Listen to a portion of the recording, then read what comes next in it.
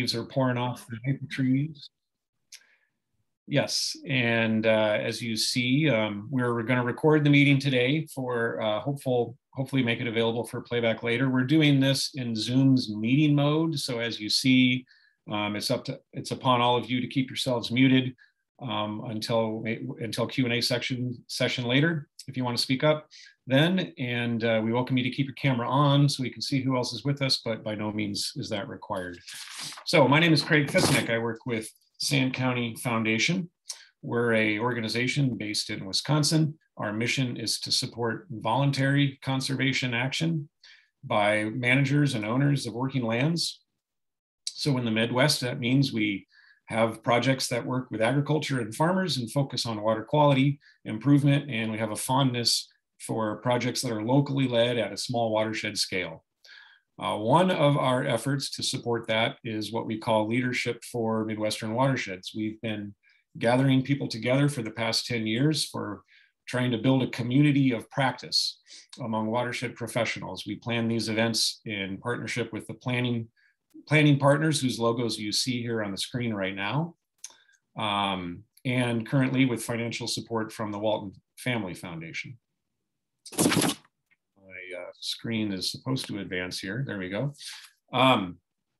So I think several of you on right now have attended our meetings in person before. We've done, 13 of these so far across the Midwest in these places. We try to make them accessible by driving, not by flying. We have 40 or 50, 60 people at a time, plenty of time for networking and then learning from each other and learning about specific topics related to agriculture, economics and social science and soil health and emerging incentive programs in the Midwest and all kinds of topics.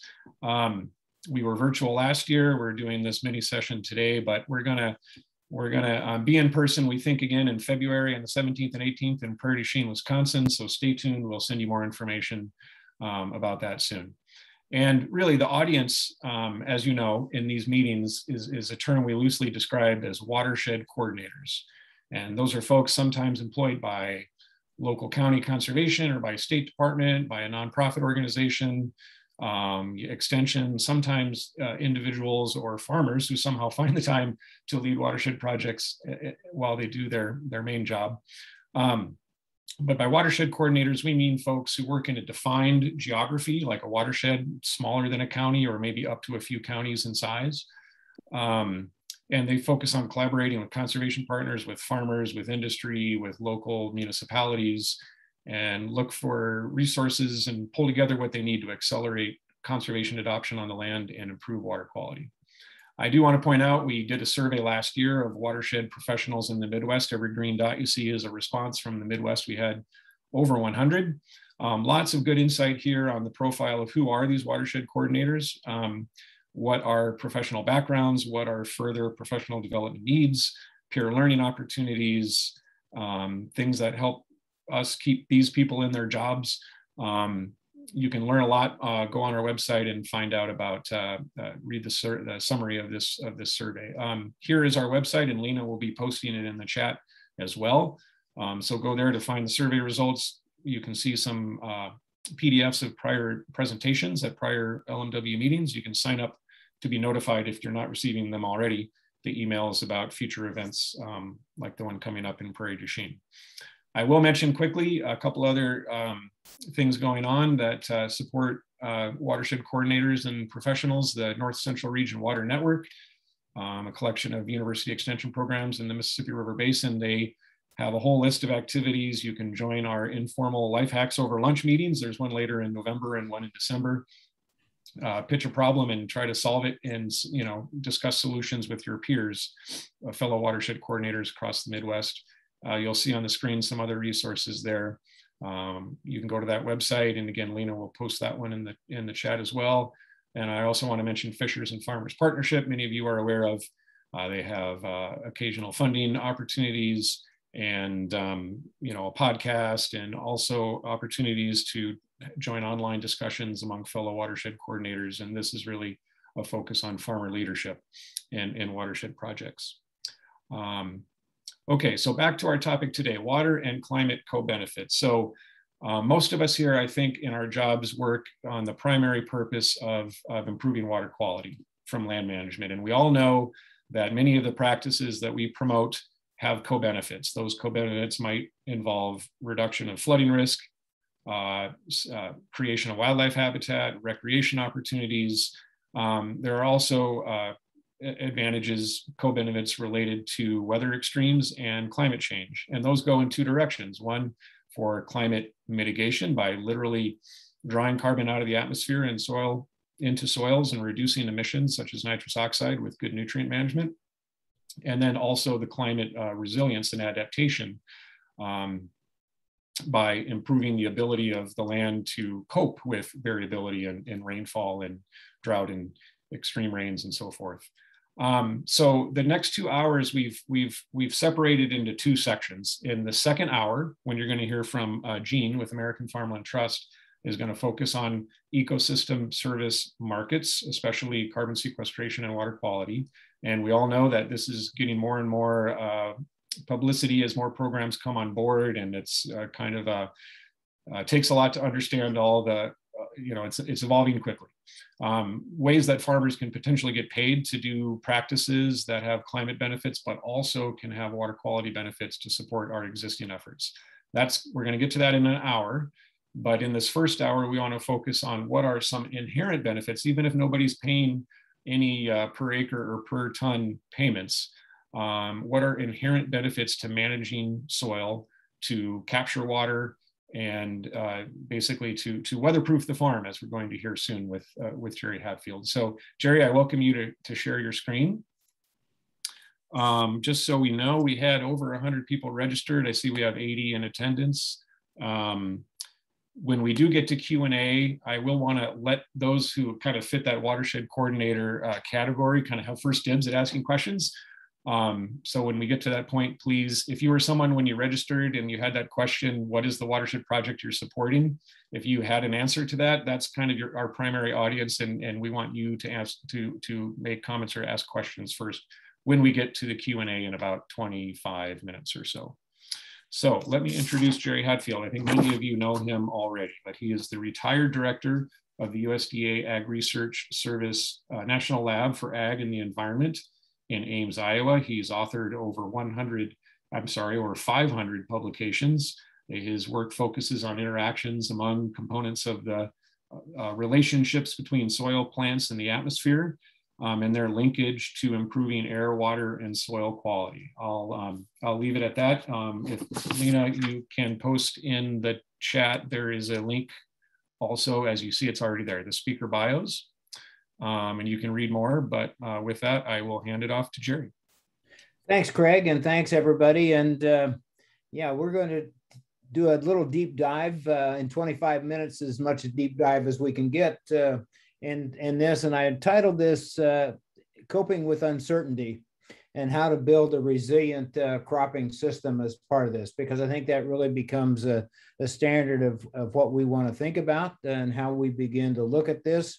And all of this, and so I started this out thinking about, what are the causes of uncertainty relative to producers out there? And you've got weather, you've got soil variation, you've got input costs, you got price of commodities. I hear the last two in all of this. And so, but forget those. We're not going to talk about those today.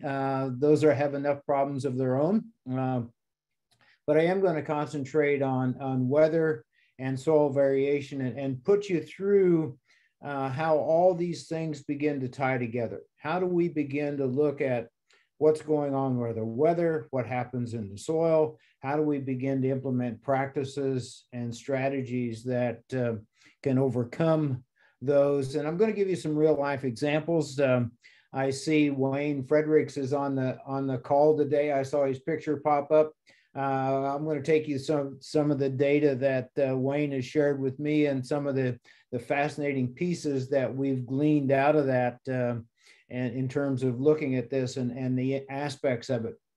So with that, we're just going to dive into this and talk about first what's changing in our weather. I mean, you got all these different things. We've got variability in rainfall. We've got this changing seasonality of precipitation.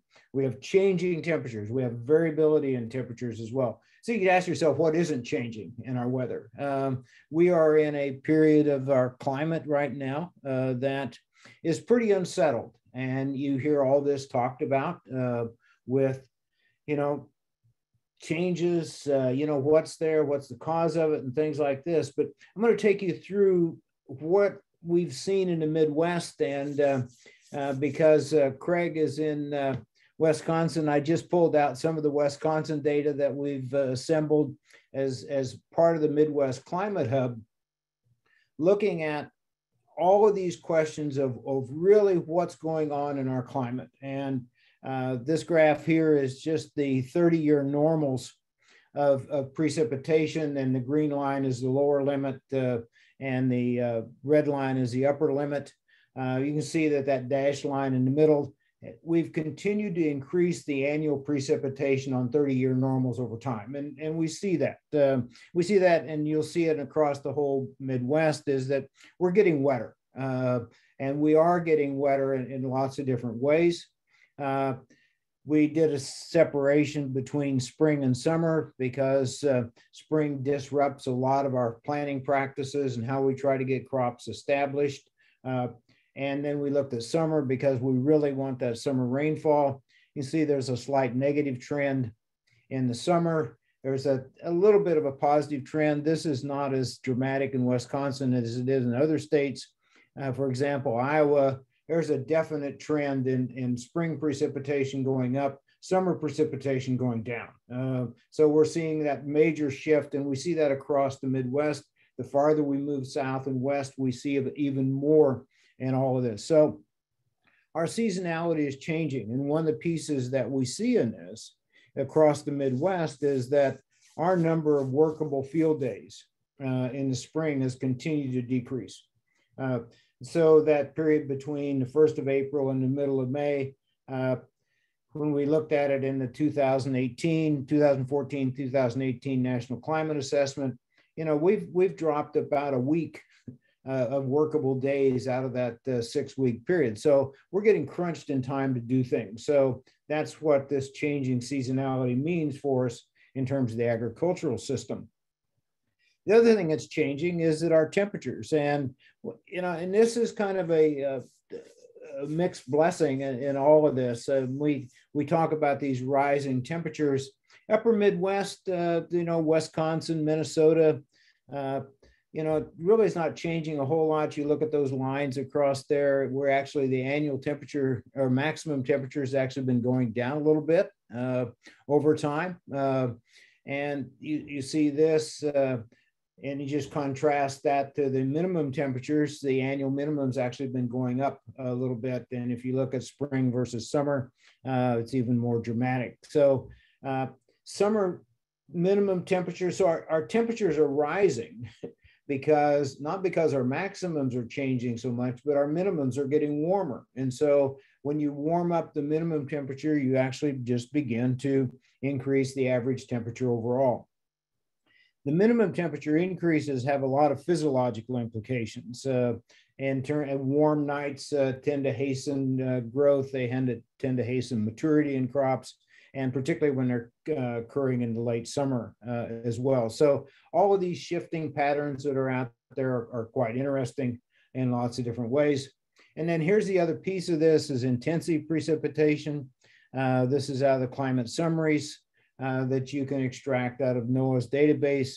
The thing I want to point out is that since 1980 and onward, is that the number of observed extreme events has continued to increase. And we see that across all of the Midwest right now.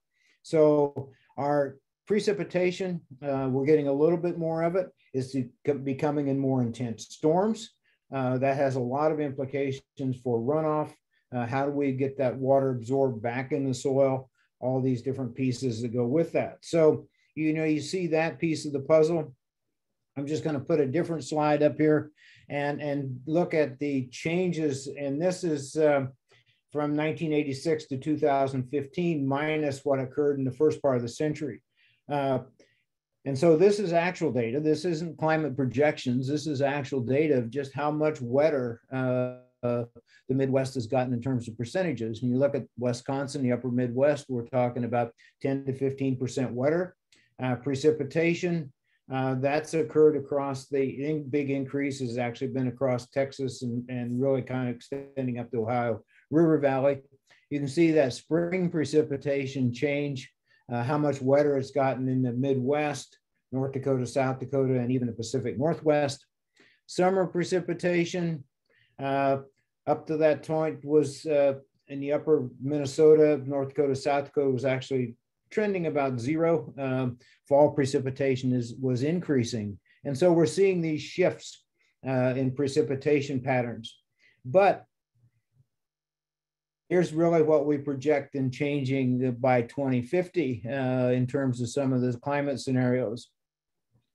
Winter precipitation is expected to increase. Spring precipitation is going to increase across the upper Midwest. The scarier part is that summer graph, that projected decline in summer precipitation. You see that extends all the way up into Canada when you think about those changes, and then fall precipitation coming back. So you think about the implications of this for agriculture, is that we really built Midwestern agricultural systems on reliable summer rainfall. And our rainfall has become less reliable. It's become more erratic. You look at the upper Midwest, particularly across Iowa this summer, major parts that were considered drought and all of this, and then we got 6 inches of rain in October at the end of the growing season that basically messed up harvest, but didn't do anything for productivity. So you see these shifts in as all of this.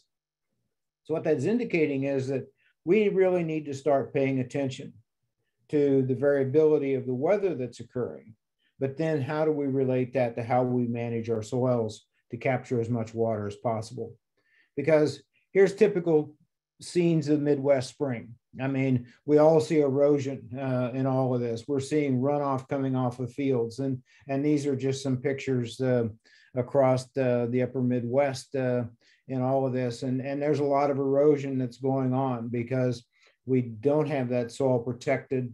We end up eroding a lot of fertilizers and a lot of soils off of that landscape at that point. So, this should begin to concern people in terms of how do we look at this system. The other piece of this is that our current corn and soybean systems that dominate the Midwest are continuing to lose carbon. And we've measured the fact that our typical corn soybean system under a conventional tillage is losing about 1,000 pounds of carbon per acre per year. If you think that soil organic matter holds 8 times as much water as it does carbon in there, that's 8,000 pounds of water that's lost every year that we can't hold anymore. So if you farm 40 years, you've lost 20 tons of carbon. I think what's even scarier is that it's what we consider as proper management is slowly degrading our soils. They're making them more vulnerable to inputs. We've lost the ability to infiltrate, make that water available, all those different pieces that go with that. So we're seeing those pieces occur within our system. If you look at it from this perspective, and all of this is that graph on the left, that low biological activity, is if we have low biological activity, we might have evidence of aggregates, but they're very unstable. So raindrops hit them, they begin to dissolve into sand, silt, and clay. The silt moves down through there, it plugs up the pores. We end up with slow infiltration, fast time to runoff. Last weekend, I drove from Iowa to Indiana, and across eastern Iowa, there was already lots of runoff occurring in those fields and everything. And those were slow, gentle rains. These weren't 2 inch per hour rains. These were 2 inches over almost 36 hours. So it wasn't an intense rain. We see all this runoff already occurring. If you get soils that have high biological activity, very stable aggregates, those aggregates are really very resilient to a lot of degradation. So they maintain their shape, they maintain the pore space going down through there. We get very fast infiltration. So you look at this, you find out that on that low biological activity, that soil that's been degraded, a lot of times across the Midwest, our rainfall infiltration rates are less or around 1/2 inch per hour. You think about this, a lot of times we get storms that are way in excess of 1/2 inch per hour. And so if we can only take in 1/2 inch per hour, the rest of it is lost as runoff and it moves soil out of that. You get in these other high biological activities. Talking to Rick Clark the other day in Indiana, he had run some infiltrometer tests. His infiltration rates were in excess of 12 inches per hour on his soil. So this has been a long-term change in that system. He can absorb lots of different water, and we see that in these systems as well. So our biggest issue going forward with climate is going to be, how do we manage our water system? How do we manage water relative to agriculture? So if you think about this from a different perspective, here's our major limitations to yield. And I just kind of put it in the size of the box relative to where the implications are at. Water is our major limitation to yield across the Midwest. We've got temperature, we've got soil radiation, you got pests and diseases, got all those other pieces, but they're minor, relatively minor compared to what the water is. So if we want to improve productivity, we really have got to figure out how we manage water as part of that system as we go along. And we know this. I mean, Lauren's in his combine today, and he's seeing this as he goes across fields, that we have variations in water holding capacity. We have variations in yields that are across these fields. Yield maps are really related to water availability to that field. And you see this when we talk about some of Wayne's data as we go along. So you see all these different pieces coming on. We can look at yield maps and we'll see that from a different perspective. But one of the aspects of this that I think is important is to go back to, and I'm just going to bring out some data that Bruno Basso and his colleagues from Michigan State University have been working on, is looking at what are the different zones within fields. And they're finding out, and we've seen this across our data as well, is that there's really about 3 zones within a field. There's areas of the field that always have stable high yields. There are areas of the field that have stable low yields, and there's the unstable zone. So no matter what happens on the weather, that part of the stable high is always going to be the highest yielding part of the field. And the stable low is, no matter what happens, it's always the lowest yielding part of the field. And the unstable zone is really dependent upon what the weather is during that growing season. And you look at all this, we begin to see these different dynamics. But I think here's really what becomes important in all of this. And thinking about what causes these unstable zones and the low yield zones is that a lot of this is related to water deficits, and a lot of it's related to excess water. And we get these excessive spring rainfalls. We have a lot of excess water at the bottom of this. The water deficits occurring on side slopes. This is just a cartoon of a system out there. And you think about how large these areas are in all of this. You look at the field average, those that have been prone to excess water, when seasonal rainfall is low, then tends to be high yielding. But if it's high, it tends to be drowned out spots or real pieces of that.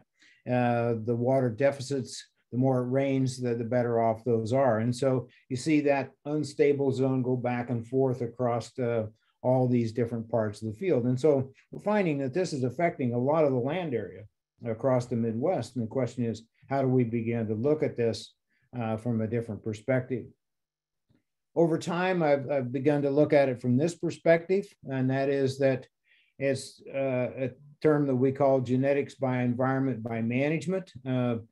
Genetics is, you think about it this way, you've got management in terms of what we do, you've got soil as an environment, you've got weather as an environment, and then you've got genetics as the crop that we're putting into this.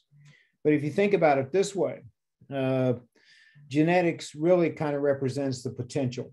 What do we got for variety of breed or even an animal? Stress is really what can't be controlled. Management is what we can control. I always tell producers that management is what they oversee, environment is what they're trying to overcome, genetics is what they're trying to optimize. And so you look at this perspective, you really begin to look at it and say, we have a framework now of how we can begin to look at this and begin to say, what's positive, what's negative, and a lot of this as we go forward. And if you look at this just from a simple perspective of carbon into the soil, going back to the data that Bernard Hudson pulled out of the soil survey databases, this is organic matter relative to water holding capacity. That permanent wilding point, a lot of variation across that, but that doesn't change a whole lot as we change organic matter. What does change is that upper limit, that upper curve that's out there. So if we double organic matter or we increase organic matter from 1 to 4.5%, we've increased or doubled our available water holding capacity. So you see all these different pieces. So that blue area in between those two lines gets bigger and bigger because organic matter is really that sponge within the soil that's holding the water. So increasing organic matter pays dividends in all of this. And so you can, if we decrease it, we're going to change it. Then if we increase it, we're going to change it. I'm going to slip over to some of Wayne's data now in all of this because it's a very fascinating study in all of this. Wayne and I typically give a 1-hour tag team presentation on his data and everything else that goes into detail.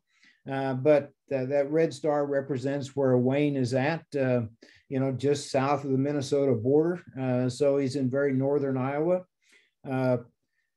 He switched over to no-till beans in 1992 because weather, again, was a factor and prevented him from getting any tillage done in his field. So he just switched over in that spring to changing no-till. And as he said, he's never looked back. That success with no-till soybeans put him into a frame to go to strip-till corn in 2002. So this has been going on. But what Wayne gave us was all of his yield monitor data from 2003 through 2018 to look at across 10 fields that he has as part of his system out there. So we did a deep dive in those, looking at this, just to put it back into a different perspective for you. This is the soil organic matter maps taken across 3 different fields. And you look at the lines that they've continued to increase in there. So there's been a 2.5% increase over 25 years. That red arrow is that interval between the time in which there was conventional and then it switched over to a strip till, no-till system. See, it's continued to climb. That the fence rows represent 6 to 9.5%. So that could be the upper potential that we're talking about. So we're seeing this continued increase in all of these systems. And this was before even cover crops would begin to enter into this. The fascinating piece is what does this really mean in terms of looking at productivity, looking at resilience, all these other factors that are there. One of the things that we looked at very, very closely was what was going on within a soil type, within a field, as the yields changed over time, or as the systems begin to change. You look at that 2004 corn versus the 2018 corn, you see that what we did is we took all those low yielding parts of that field, that soil type out. We tightened that distribution around the mean so that skewness and kurtosis begin to change. I always tell people that those are the 2 statistical moments that we really never pay any attention to. We always think about the mean and the median, but these actually, for this type of analysis, get a lot of insight into what's going on, because we're seeing that low yielding parts within each soil and now across the whole field, those fields are becoming more uniform. They're becoming more uniform. In fact, as Wayne finished the 2021 harvest, he called me one day and said, those fields that where we were seeing sandy spots within the fields, we always have low yields because they're sand. He said he couldn't even find them this year in all of this. So I think that's beginning to show that we are changing that organic matter. The question is, and that's what everybody asks, is, so what's this mean? If we think about this, what we've really seen is that we have increased yield stability among the years. We have less variation among the years. The standard deviations are about half what they are in conventional tillage. I think the more fascinating piece is that we've increased the water use efficiency. If we just went back and looked how much grain was being produced per unit of rainfall during the season, we've had increases in the corn of nearly 50%. So we're making more efficient use of every drop of water that falls because we put it into that soil, we make it available to that plant, we get it back out. The other piece of this relative to the climate is that in looking at Wayne's data over time is we've broken the correlation between April and May rainfall and low yields because we looked across Mitchell County, we looked across the Midwest, is that the more it rains in April and May, the lower the average county yields. And the more it rains in July and August, the higher average county yields we have. Just makes sense, is that when we got that excessive spring rainfall, we end up with a lot of delayed planting. We end up with that excessive water drowning out spots or causing problems in terms of vigor. The more it rains in July and August is that we can take advantage of those soils that have low organic matter. We give them water so we get those productivity out. So those unstable zones become high yielding in that type of situation. So we see that effect going on. So we're seeing positive impacts, creating resilience, creating a lot of this. So here's the opportunities that we have. We do have lots of opportunities to change our management systems that increase water storage that directly translates into production. The more water we can put into that, the more we can make it available to transpiration, we begin to increase our productivity. Once we begin to increase productivity, we increase the resilience in cropping systems. As we look across the Midwest where we've increased our organic matter, is that we're putting the water in there. We see that less variation among the years. And we see less runoff going off in terms of that either from a sediment point of view or from anything that we move off that landscape, so we can improve water quality. We change that whole dynamic in this system. So we see all these different pieces happening simultaneously. You know, this has occurred over periods of time, but we see these changes going on within these systems. So with that, Craig, I know we've got 3 producers that are either going to reinforce what I've said or basically argue with what I've said, but you know, we'll have a good discussion about this. So, and here's my contact information for you and everything. So there's my Gmail address. That the phone number is my cell phone. Just don't try to sell me life insurance or extended warranties on my car and I'll talk to you. So we can go from there. So Craig, I'll turn it back to you. Thanks so much, Jerry. That was great. And as Jerry mentioned, yes, we're going to have our 3 farmers here chime in pretty soon. But first, I just want to welcome folks. If you have questions for Jerry, you can type them in the chat. Likewise, you can just raise your hand using the reactions thing. If you look on your lower ribbon to the right, there's the little reactions icon. You can do you can raise your hand through that. So first, I just want to give people a chance to chime in. Do you have questions or anything you want to ask directly of Jerry?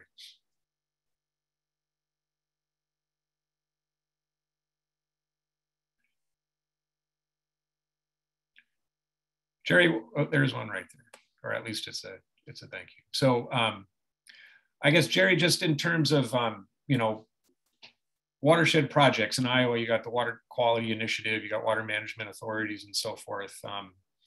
You know, are you getting opportunities to speak in the context of that watershed project? Like, what does it take to move the needle in terms of water quality in a particular watershed, and how could management practices, if adopted at a certain scale, in not for the whole Mississippi River Basin, but just for a smaller geography, like are we getting closer to achieving some measurable changes in water quality through these practices?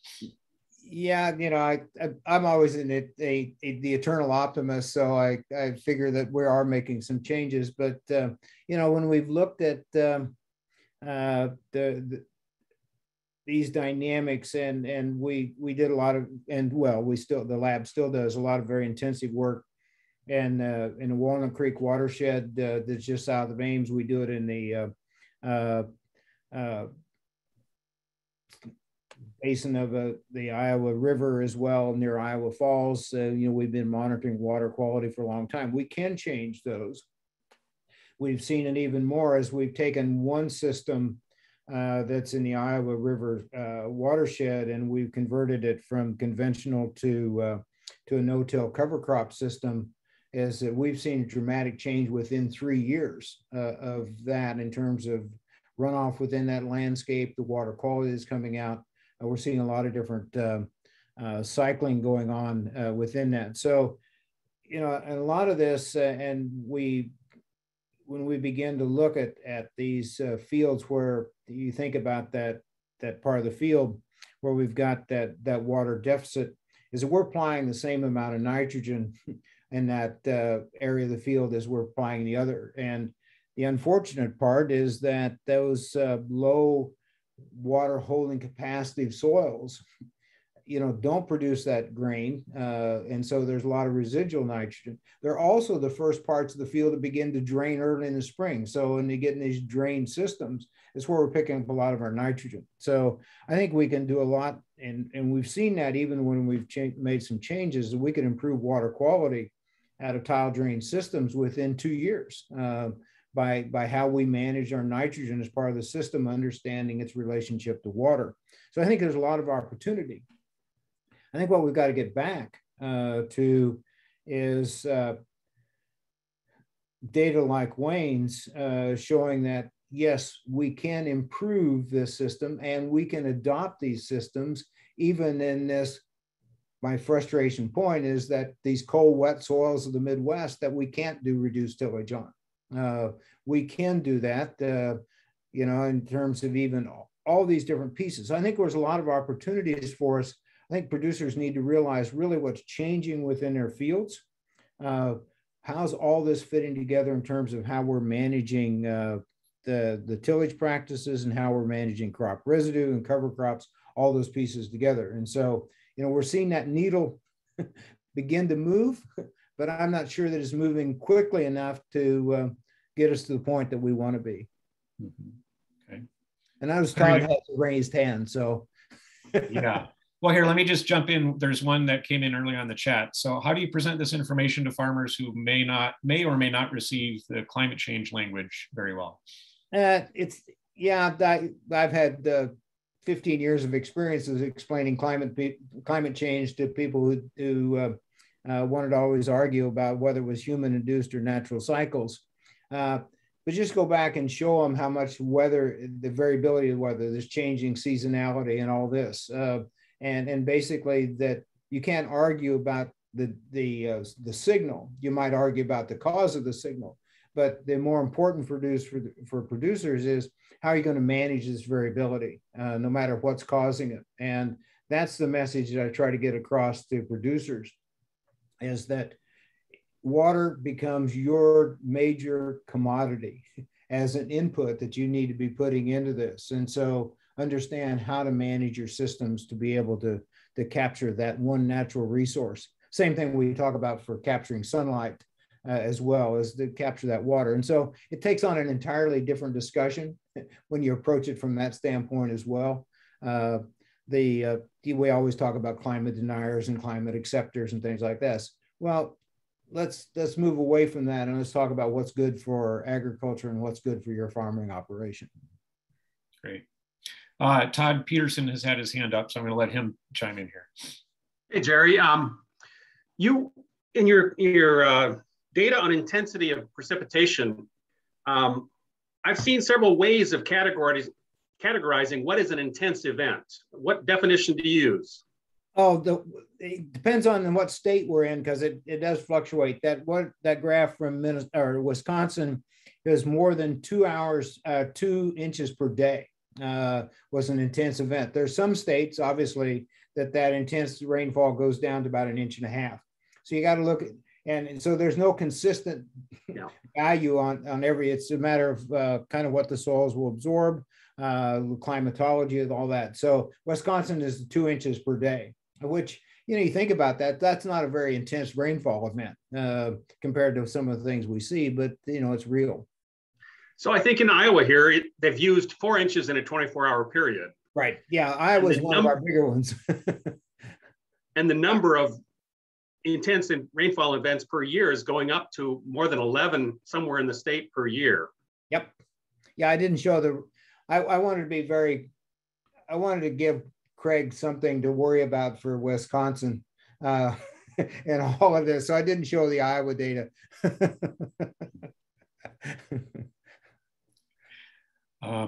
Okay, just now back to the chat for a second, Jerry. A question about how can you help a farmer to cost effectively measure this gap that they may have in their water holding capacity or infiltration, and then understand its ramifications on productivity and profitability.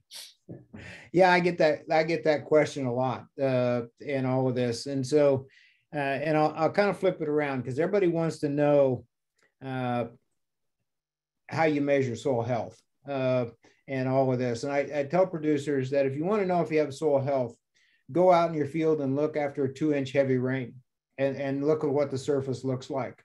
Because if you can't absorb 2 inches of rain into your soil and you see these little runoff pieces out there, you probably don't have soil health. And so when you really begin to think about this from this gap of water holding capacity infiltration, is now working with them in terms of yield monitor data. And, Wayne's, we analyzed 18 years across that. And then we've added 19, 20, and 21 to that data set as well. But I think getting farmers to realize what's going on with their yield monitor data, I go back to this analysis that Bruno's done in terms of looking at high yielding stable zones and low yielding stable zones and the unstable zones, is getting them to look at more than 1 year of yield monitor data and say, here's the whole sequence over a 5-year period. What does that look like? And then they can begin to see that here's where the productivity is coming from, here's where the profitability is coming from, and here's how my soil is changing over time. So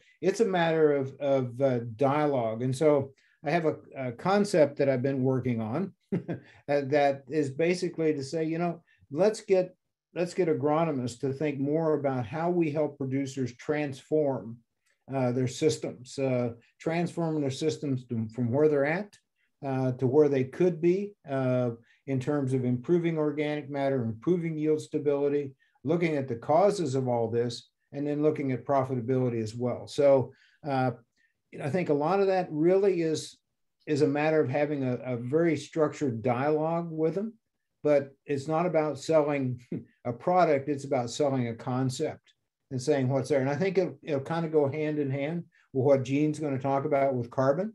What's the real value of carbon?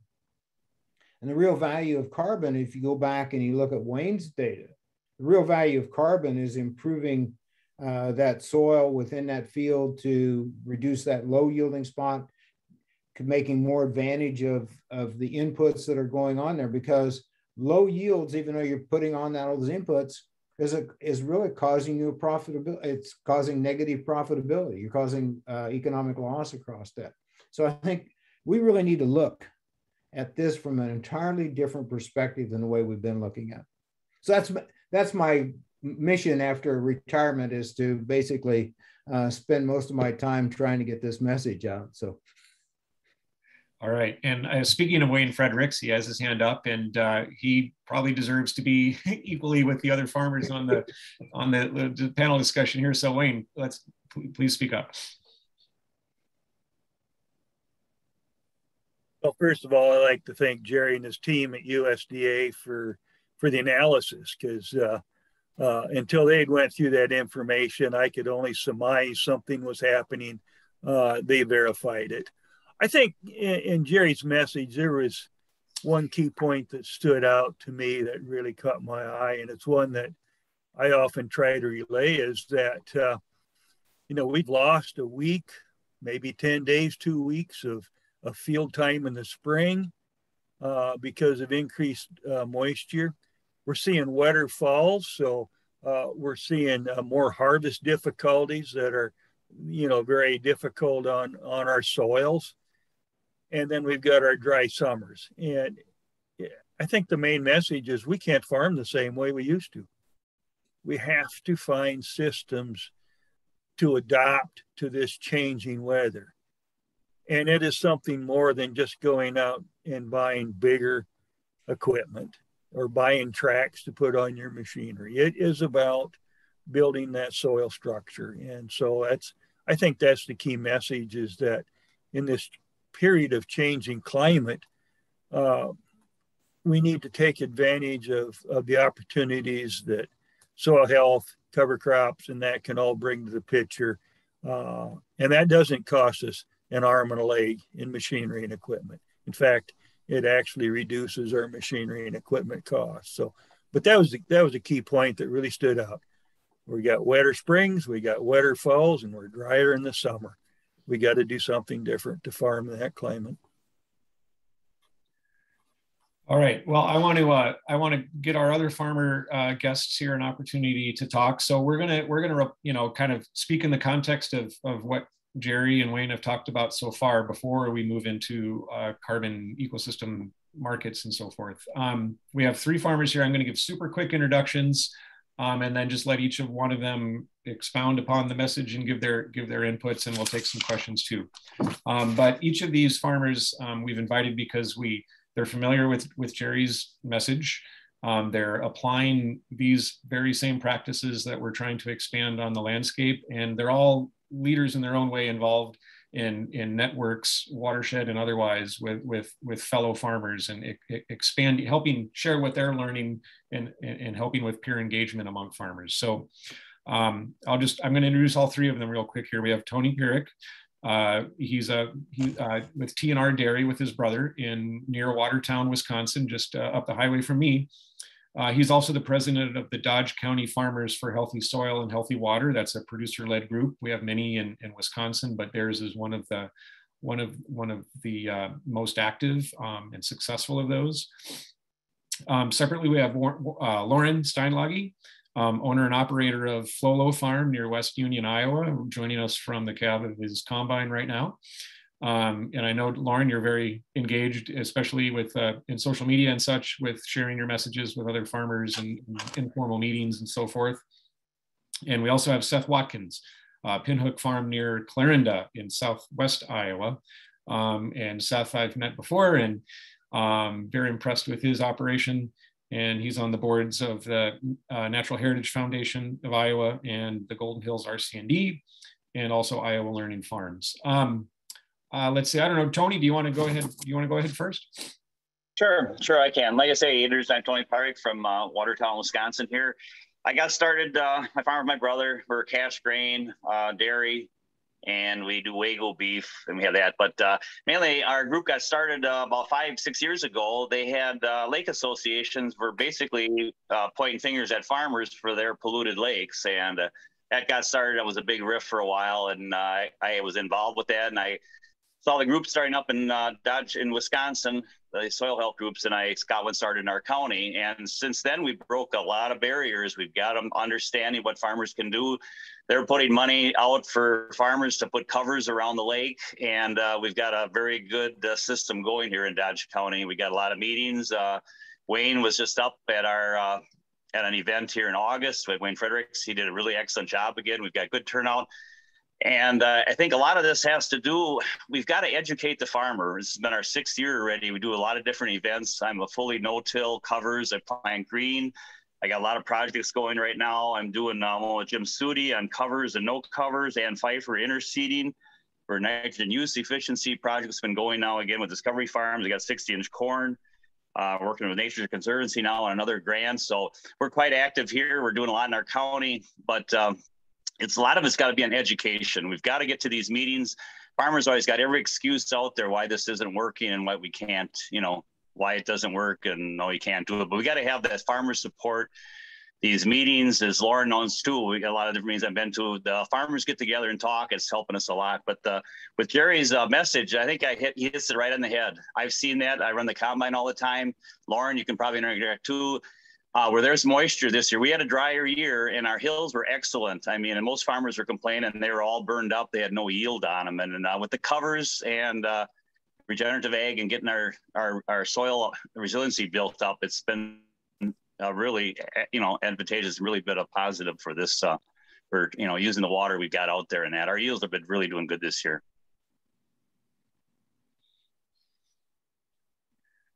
Thank you, Tony. While we're going around here, folks, again, feel free to raise your hand or put a question in the chat. But I guess first we'll just continue to go around. Maybe Lauren, are you at a point where you can speak up? Afternoon, everybody. I really wish this meeting could have been in this field I'm in right now. I'm sitting in the middle of a field that most people probably wouldn't think is possible in Iowa, but I've been a lifelong farmer here. Evolved through life, was a livestock guy growing up, now straight grain due to some circumstances. Last couple of years I've taken on a role with Dawn Equipment on the engineering team, trying to help design and build the equipment that we see we need coming forth in the future. But back to the field that I'm sitting in right now, Jerry talked about the infiltration and all that stuff. If it wasn't for making sure we can learn how to use every inch that we receive, probably would not be doing double crop in Northeast Iowa and stuff like that. I heard Jerry say that Rick Clark's getting 12 inches of infiltration. Field I'm sitting in right now, when we did it this summer, has over 20-inch infiltration, pretty easy. So, but I tell everybody all day, it's like I'm mowing a golf course right now. It's almost pretty. So I don't know if they'll let me switch my camera around here, but I'll be around here trying to help out. So there you go. Great. I Go ahead, Seth. don't know if the green shows up quite as good as it does here, but it's pretty.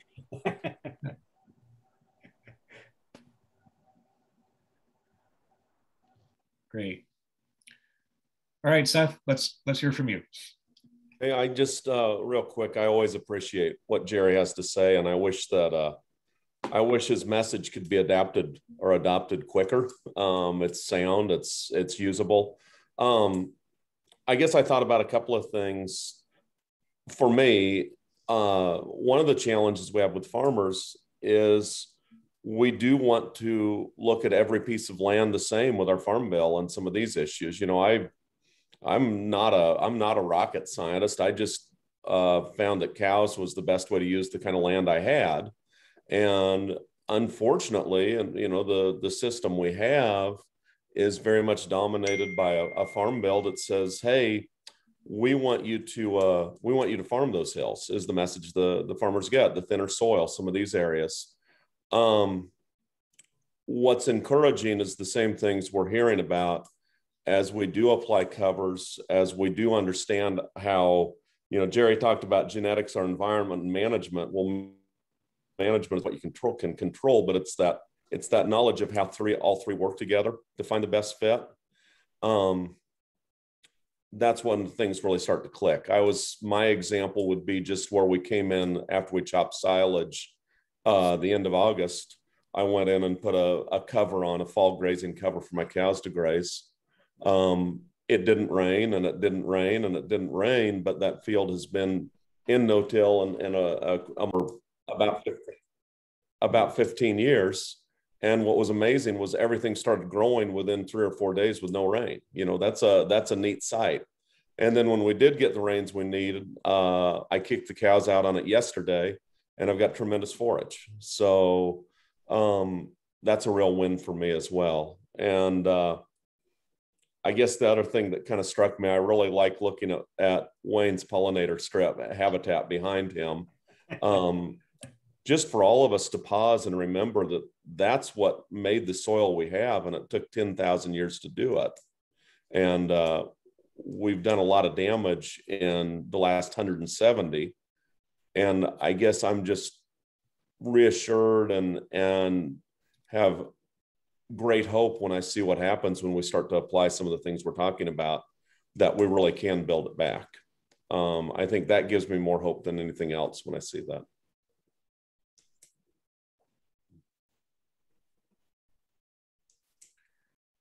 All right, folks. Well, I know when we have our leadership for Midwestern Watersheds meetings, we always get responses. Let's have more farmer voices. In fact, when Wayne Frederick spoke in Cedar Rapids in 2019, Wayne, you got the highest evaluation marks for your presentation among everybody. So let's, I encourage our audience here to pitch your questions. You've got the farmers here doing the practices and right here in front of you. I might add to that really quick too. Tony talked about with his group, with the people at the lake and the involvement. I think this is the most important thing we can do with chambers, with economic development groups, whatever it is, invite farmers. I think personally, I think one of the shortcomings in our industry is sometimes we've relied on our groups to speak for us. And it's okay to get out there and get involved. And as farmers, we got to have kind of thick skin too. We've got to listen with an open ear and work toward solving the problem and explaining it as well. Yeah, like I say on the internet, that was one of the big problems we had with the lake. We had 3 lakes in our county, and it was going to be lawsuits going on 5 years ago. We've broken that down, and we invite them to some social events. We got pontoon rides with the farmers, and now they're supporting with their funding. Actually, there was a new member, a person moved into one of the lakes up there this year, and he donated another $500 to their fund that they pay out farmers around the lake for to put covers on. They put out over 20,000 last year, just this one lake association. Instead of putting money in towards their lake or their fishing stuff, they're seeing the benefits of farmers putting covers on, reducing the phosphorus and reducing the runoff into their lake. And they're willing to take the money from their pockets and put it to the farmers. So that's one of the big things we got to get the lake people involved and other not just farmers, but other groups and people involved to help support the farmers in this movement. Lauren, we have a question. If you can just explain a little bit more what you've done in that field you're harvesting. Is a practice where we plant seal rye in the fall in a precision manner, where next spring we have a gap where we can come in and kind of slow in there. 35 bushel an acre rye off of this field, and 60 bushel an acre beans right now. So we've used, and I mean, that's essentially on 4 inches of water until most of the crop was mature this year. So I would say pretty much most of what we got this year came out of the reserves that we've built up into the soils. And now this fall, we've got a good recharge.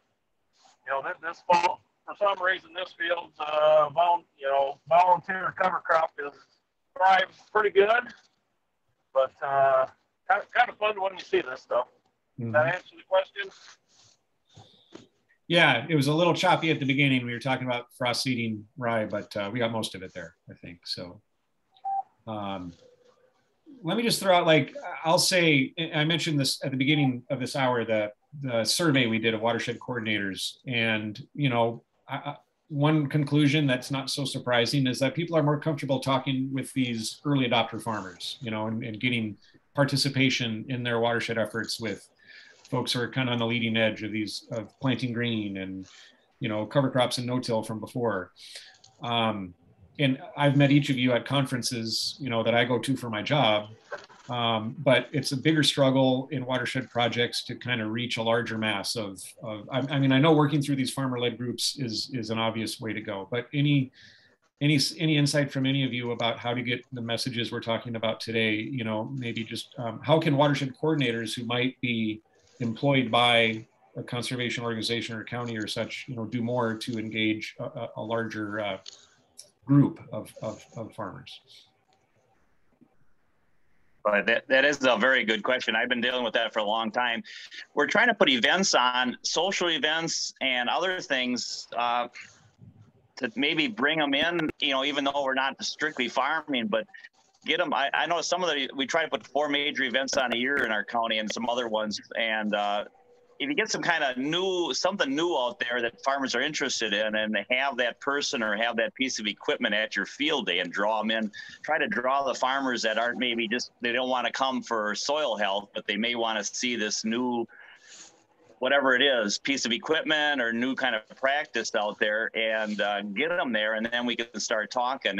It's going to be education. We got to keep educating these farmers. We got to get them to these meetings, and explain our thing with Lauren and Jerry and Wayne, get them out and get them talking, and we explain our stories, I think one of the things we need more of is demonstration. And I've brought this up in the past, so I'll bring it up again because I don't think we're moving on it. But, I'll use Iowa State as an example. Jerry's done great research up there. The professors have done great research that we apply. But to the best of my knowledge, I'd like to know, of the other 14,000 acres of farmland that institution owns, how much of it will meet the nutrient reduction standard? How much of it has covers? How much is using no-till? How much is following the 4 Rs? We do believe in you and we follow what they do. So, I get them great stuff from the professors and from the researchers, but when they don't take that research and apply it to their own land, it's really hard to get my friends to adapt, and then the other question that I saw someone in the chat box was about asking their agronomist. And I miss good old fashioned extension where the agronomist didn't have any other agenda but to help me make my farm better. If you've got to sell something and move something forward, it's not their fault that they're trying to make a living, but sometimes you don't get all the information. And this goes back to how do we utilize our public resources for the public good?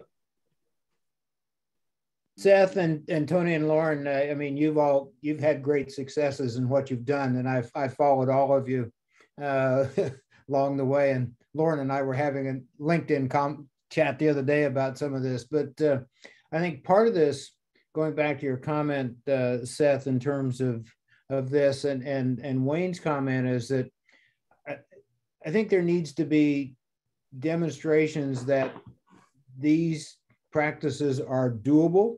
They're decreasing risk, not increasing risk. And I think a lot of producers look at anything like adding cover crops, particularly Tony in Wisconsin, things like that, is too cold, it's too wet, we can never get it going.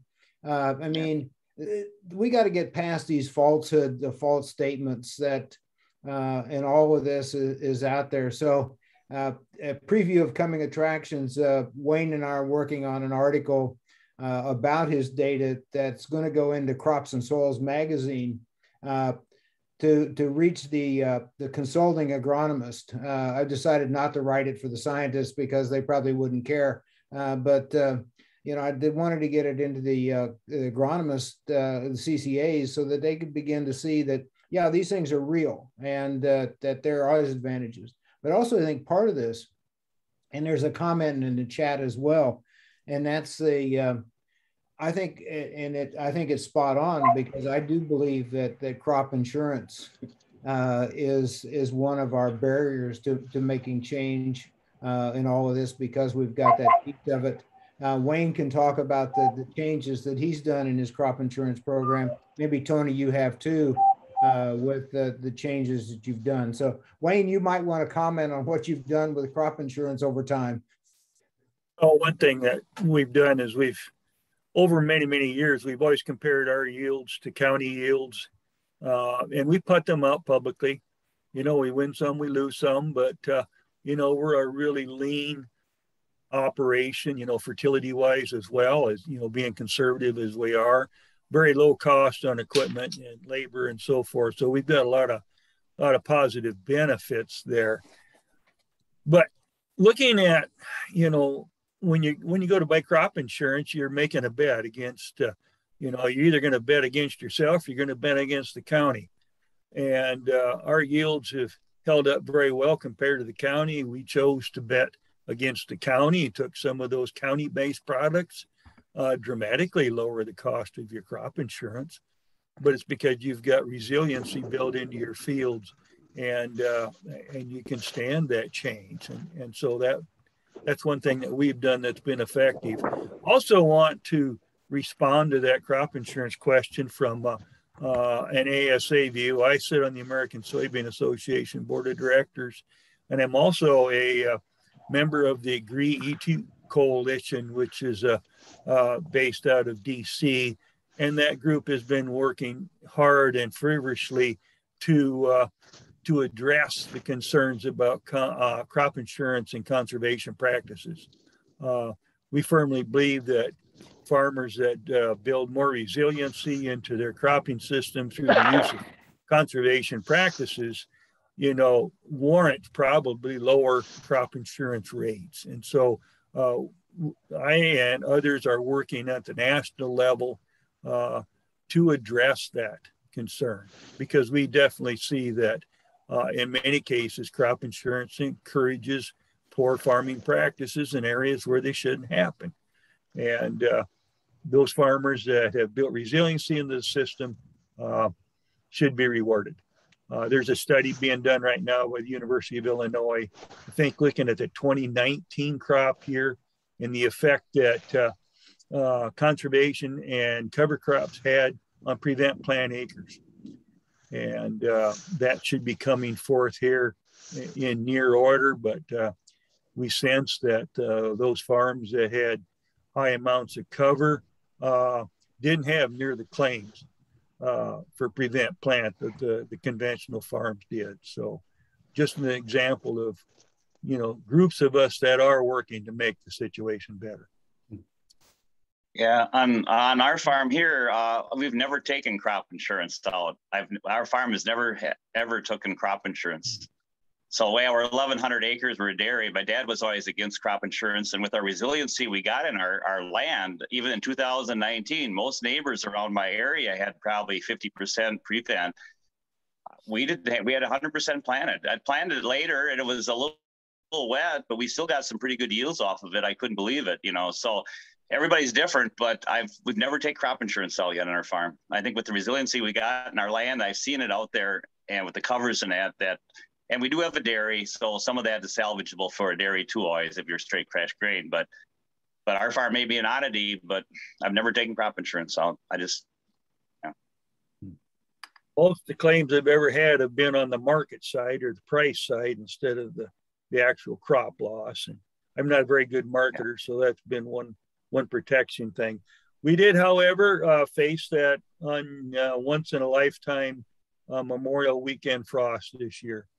You know, we had about 55% of our soybean acres that we replanted because of frost on our conservation acres. And of course, crop insurance, you know, stepped in and facilitated on that. But no way that it covered the cost of the product, that's for sure. But it, and it has, you know, changed some of the conversation in this part again. So set us back a few years on some farmers that were on the edge. One thing, and it was in the chat, and somebody asked, you know, how do you get more uptake of these practices? I encourage all of you watershed coordinators, whenever you're putting meetings together, to personally reach out to some of your larger conventional farmers in your area and give them a personal invitation. Eventually you might get one or two, and if we can ever make a change with the larger ones, it seems like the adoption curve changes rapidly in an area where they're farming, because it's kind of like the good housekeeping stamp of approval if you can get one of your larger farmers to adopt some of these practices. And so I would just really, really encourage you to continually extend those invitations to your larger conventional farmers to come to these soil health meetings.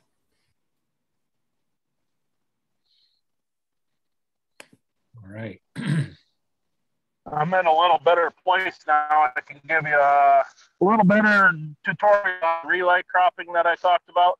Here I'm standing now in a field that's set up for next year relay. I mean, the biggest thing I want you to show is, you know, soybeans are traditionally hard on the soil structure that we heard him talk about.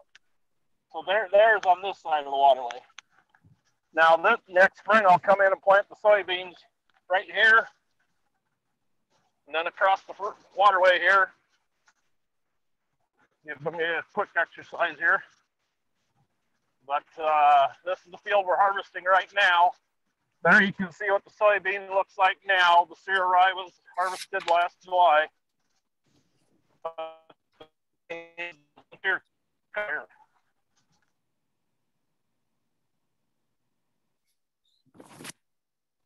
That's how we can infiltrate and use more water.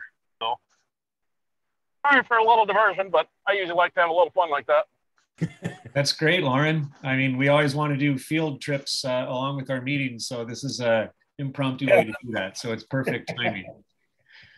And we caught most of it. It chopped up a little at the end, but we got most of your what you showed there. So, all right, let's go ahead and shift gears here. We're still going to, and if all of you farmers can stick around, because we will ask you some Q&A, or invite your thoughts after this next presentation as well. But we're going to shift now to that sort of second half of the topic of ecosystem service markets and hear from American Farmland Trust. So we're going to hear from Jean Brokish. She's, go ahead, yep, and share your screen if you want, Jean. She's the Midwest Program Manager for American Farmland Trust. So she provides coordination and support to the Illinois Sustainable Ag Partnership that some of you might be involved with, and also a couple of watershed projects, the Vermilion Headwaters Watershed Group and the Upper Macoupin Watershed Group, both in Illinois. Dr. Emily Bruner, unfortunately, is not able to join us as planned today, but I know her work is behind a lot of what you're presenting as well, Jean. So take it away. Definitely. You can see my screen okay? Yes, we can. Great. Yeah, well, good afternoon, everyone. As Craig said, I'm Jean Brokish, the Midwest Program Manager for American Farmland Trust, which is a national nonprofit organization focused on preserving farmland, promoting sound farming practices, and keeping farmers on the land. I am based out of my home office near Champaign, Illinois, and my role with AFT focuses through my role, I work with farmers in 2 high priority watersheds. So I'm right there with all the other watershed professionals and watershed planners on this call. And then I also provide the coordination for the Illinois Sustainable Ag Partnership. And over the past year, I've worked alongside my colleague, Dr. Emily Bruner, in the whole space of ecosystem markets. Really, we've developed a number of materials for farmers and farm advisors, with the goal of increasing transparency and helping farmers evaluate and understand this rapidly evolving world and landscape of ecosystem markets. Before I start, I'd like to really get a sense of current knowledge and experience of farmer market with carbon markets of people on the call. So there's a short poll. I'll ask Craig or Lena if you can post that. It'll be helpful for me just to kind of get a baseline knowledge of where people are with knowledge, experience. Have farmers or landowners in your network asked you about ecosystem markets? I'm not sure how many total are on the call. Craig, when you feel it's done, we can go ahead and share this, but it looks like probably somewhere around 60 to 70% or so are yes. You've had somebody has asked you about this, so definitely farmers are interested in knowing more. And really, one of the goals we want to do, I don't have a ton of time, so I'm just covering some basic concepts and some key resources to you, but hopefully this presentation will give you more confidence and some information to help answer some questions or direct farmers to the information that is helpful to them.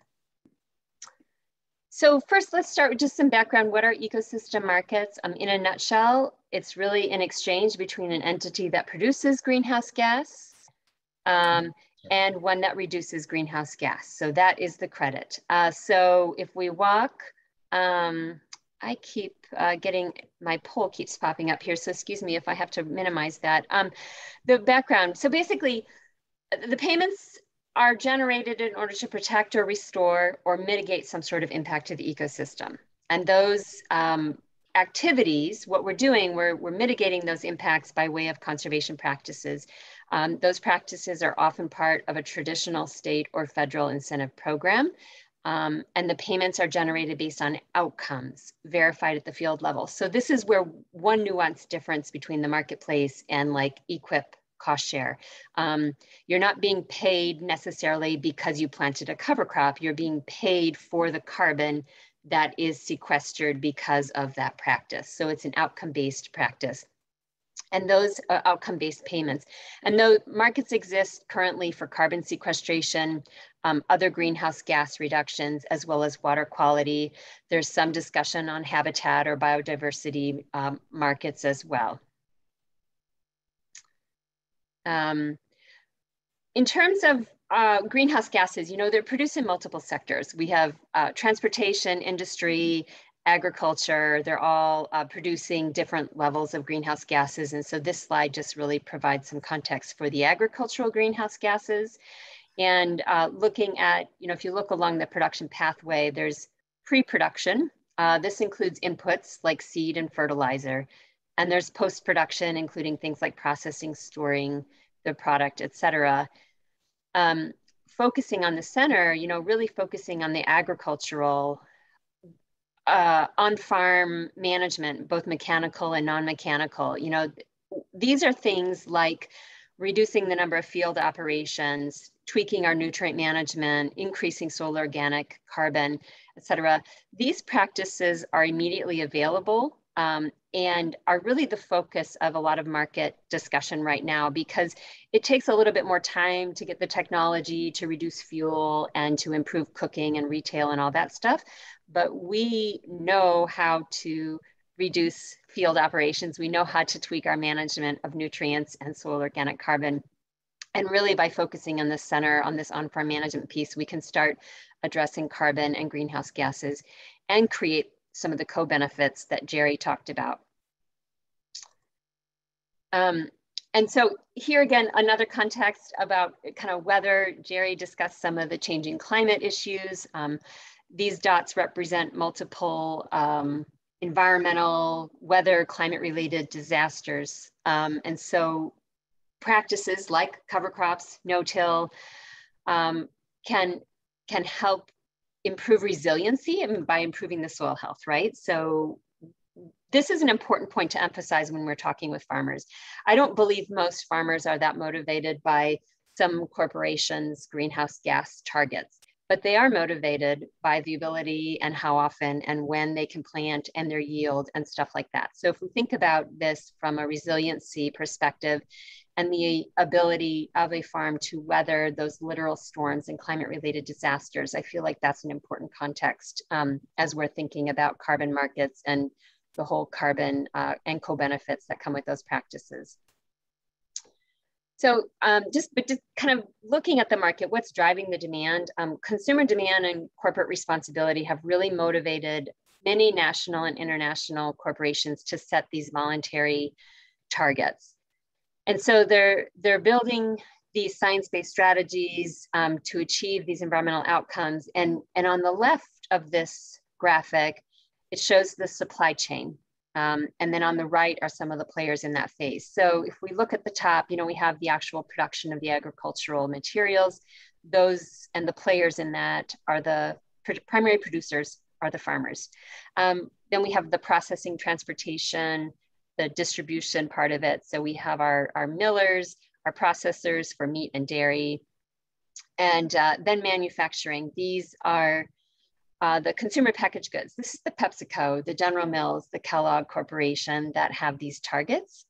And this row is where we've seen the majority of the growth in demand for markets. So from 2019 to 2020, corporations represented 96% of the rise in voluntary market transactions.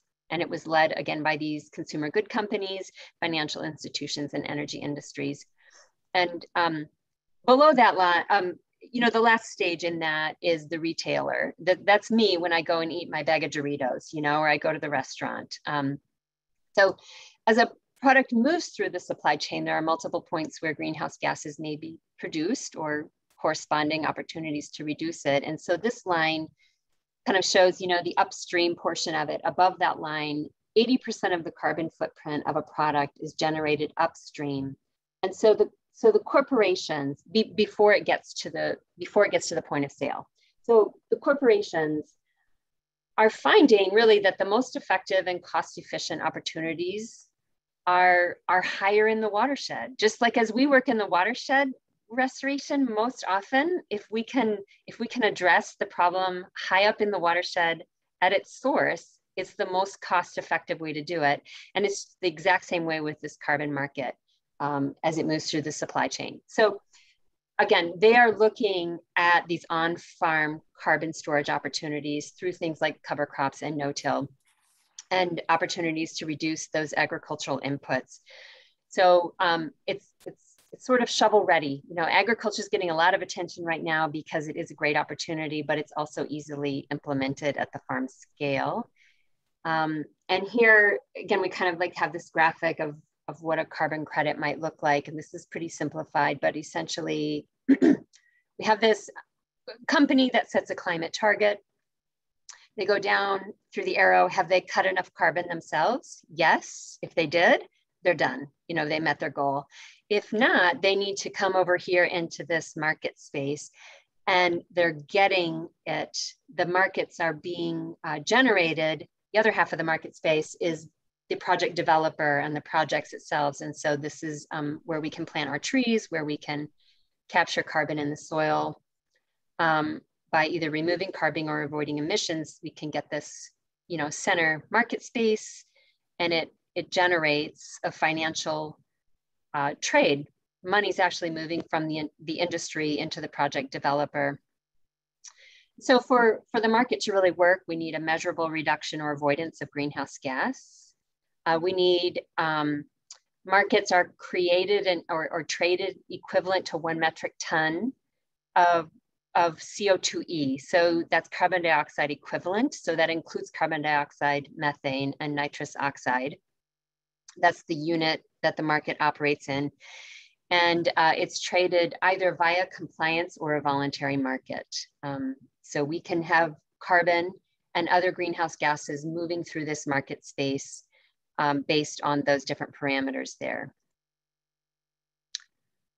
And so again, just underscoring the fact that corporations are looking at agriculture because it's cost effective and readily implemented.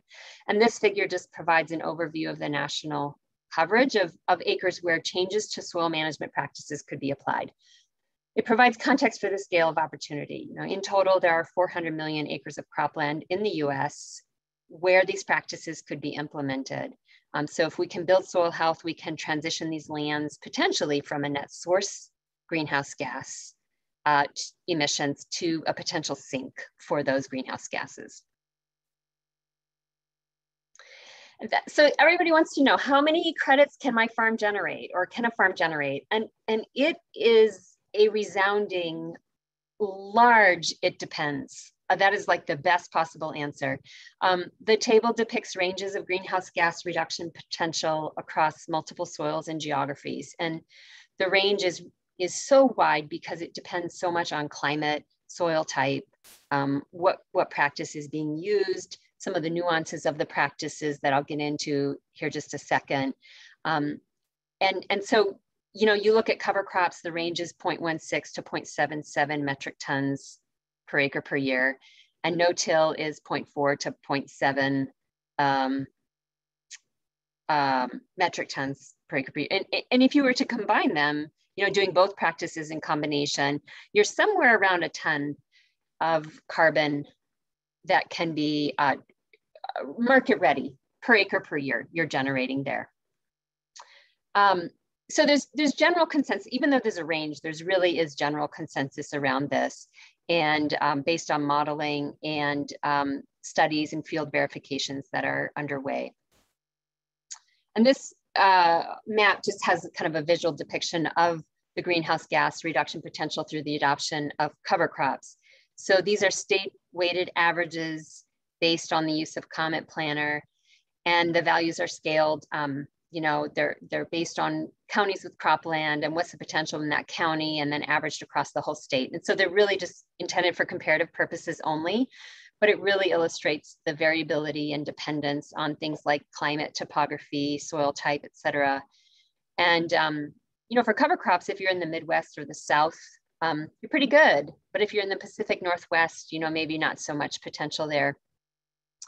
And even within like say the state of Illinois at 0.49, your farm's potential will be further dependent on the number of sequential years that you are cover cropping, how long the cover crop is actually grown before it's terminated, what species you're being used. And by far the largest soil organic carbon increases for cover crops are associated with temperate locations, fine texture soils, and mixed species of those cover crops. So those are just some general rules of thumb for potential there. Similarly, we have a map depicting the potential for no-till, same state weighted averages and process used to come up with those numbers. And again, looking at the Midwest, the I states are sitting pretty good for potential through no-till or strip-till. And a lot of this, farm to farm variation would depend obviously on soil type, but also on depth of previous tillage practices. And you get the best increases with those temperate locations and well-drained soils. So, there's general consensus, and there's definitely a large opportunity for this potential for agriculture to reduce greenhouse gases. And I believe it's really safe to say that the market opportunity is here to stay, and it will continue to evolve though. There's a lot of work left to do in terms of verifying credit and some risk associated from the market perspective or market standpoint in terms of how much credit and can actually be generated and how much is it actually worth. And so there's kind of 4 criteria or approaches that are being developed right now and are important to understand. The first is additionality. This is the requirement that markets are paying for only new practices. This, I recognize wholeheartedly, this is the biggest rub among farmers who've been doing these practices for a long time. But at this time, the voluntary market is requiring practices to be different than business as usual. So if you've been doing this and your neighbor hasn't been doing this and he starts doing cover crops, and he would be eligible for the marketplace and you would not. It's an unfairness, but it's how the market is right now at this point in time. The permanence thing, this is depending on the protocol. Practices need to be maintained for 10, 20, or even up to 100 years.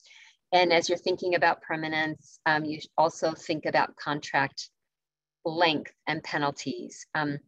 There's also in the permanence bucket is these buffer pools that are being established. And this is sort of like a savings account that these companies are creating to offset any unplanned losses. So for example, if a farmer's being paid based on the carbon captured through no-till, and then 1 year tillage is needed for whatever reason, companies are reserving some of the credits to be used for that situation, just like a savings account would be.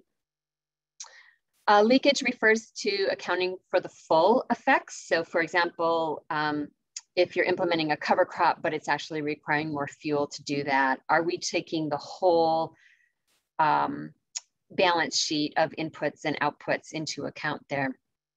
And verification, multiple approaches are being developed and tested and tweaked here. Some companies are using remote sensing and modeling. Some companies are using soil sampling. Some companies, all the companies are relying on farmer records and receipts and documentation. So it's really, really important, unless you're really enthusiastic about record keeping, or be aware and be prepared for the record keeping requirement for these markets. And so, we know there are multiple opportunities and different approaches. So there's really no surprise that there's a lot of different entities playing in the carbon market sandbox right now. And so I have a few slides just walking through some different approaches. But before I do that, I just really want to kind of put some caveats out there that this continues to be a rapidly changing landscape. Many of these companies are still in pilot phase, or they're doing 3 or 4 different pilot phases, and they're trying to figure out what a full rollout is, or they're doing staged rollouts. And then new partnerships are forming all the time. So some of the information, and I know this is dense slide. We have a resource document that summarizes this information for you that I'll be sure to post the link in the chat when I wrap up. But essentially, you know, they're somewhat similar. So this bucket just shows some of the market entities. These are essentially the brokers or the matchmakers between the farmers generating the carbon and the corporations willing to pay. The second bucket that I have is input providers. And these buckets were just created by Emily and I when we first started this work, and it was really more just to help us kind of think about the different approaches. So this slide lists some of the entities that we labeled input providers. These are entities that farmers are likely familiar with. You know, you're buying your seed or your fertilizer from them. Some of them are offering cash incentives. Some of them are offering discounts or almost like coupons for future product purchases. And then the last bucket is data platforms. These are sort of a hybrid between the two previous buckets. They're using data and technology to engage with farmers and connect them to the incentives. So again, rapidly changing landscape, rapidly evolving programs, and the new partnerships are forming. And I know you couldn't read all the information, but I'm gonna just run through these slides quick again and just highlight some of the values on here, which will be outdated by the time this webinar is done, I'm sure. But you know, Nori, here we have $7.50 per acre average. We have about $15 per ton. So if you do both practices, that's about $15 per acre.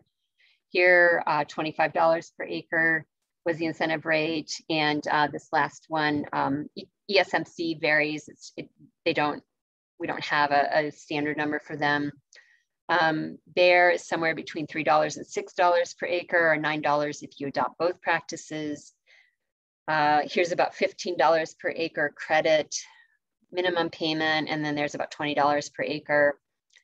Pilot is $20 per credit, $20 per credit there, and $20 per credit there. So somewhere around $15 to $20 per acre is what the majority of farmers could expect to get by playing in a marketplace. And for the majority of farmers, I would say that this is not enough to drive practice adoption based solely on the financial incentive. So if we think about this, and as you engage farmers, you know, the first question I think that really needs to be asked is the farmer committed to improving soil health or solely motivated by that financial incentive?